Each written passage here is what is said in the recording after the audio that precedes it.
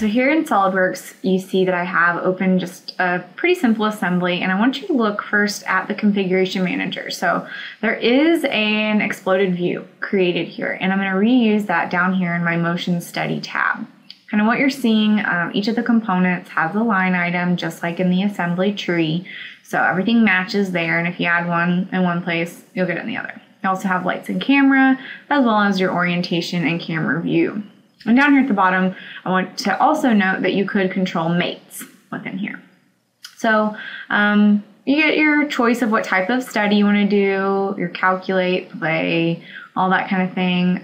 Also, you can control the playback mode, you can save, you can use the animation wizard, which we're going to do, and you can also do auto keys, which is as I move stuff, it's going to place it down here on the timeline. Or you could manually do that. You can apply motors, you can use springs, all kinds of stuff within here. So some other options available as well. So the one I'm interested in for now is going to be the animation wizard. So the animation wizard is right here. It's the camcorder with the wizard wand on it. And it's going to bring up this interface. And first thing I'm going to do is delete all of the existing paths. So if there's any garbage in there, it's going to go ahead and get rid of that. And the first thing I'm going to choose to do is rotate the model. I could also explode or collapse. I can choose an axis now, so x-axis, y-axis, or z-axis to rotate about. Currently we're going to probably choose the y-axis, but here you can kind of see each one. Number of rotations, we're going to go with just one, clockwise. The duration in number of seconds, I'm going to change this to 10 just to shorten it just a little bit, or shorten it from 10 rather, to 8. And I'm going to start at 0. So once I've hit finish, then you can see on the orientation and camera track, there are keys as it moves around.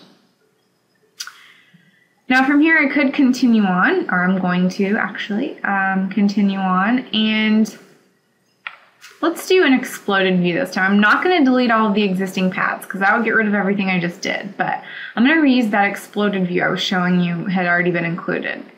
Once again, I'm going to do 8 seconds here.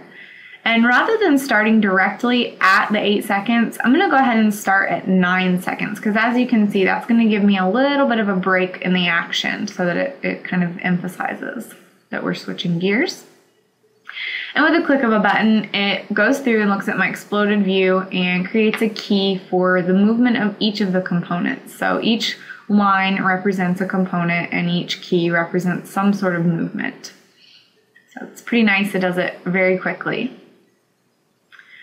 So I'm going to go back to the animation wizard, and the last step is to create a collapse. Once again, I'll go to next, and then I'm going to change the duration to 8 seconds again.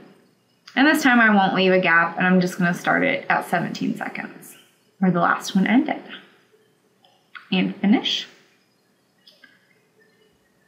So here you can see it went ahead and created the rest of those views for the movement.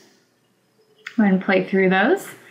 So it rotates around the y-axis. Make sure I said that right. Around the y-axis first for 8 seconds. Pauses. And then it begins the actual explode process. And once it gets through that, then it's going to start collapsing. And my camera is kind of zoomed out a little bit strange here, so I can't see the entire animation as it explodes.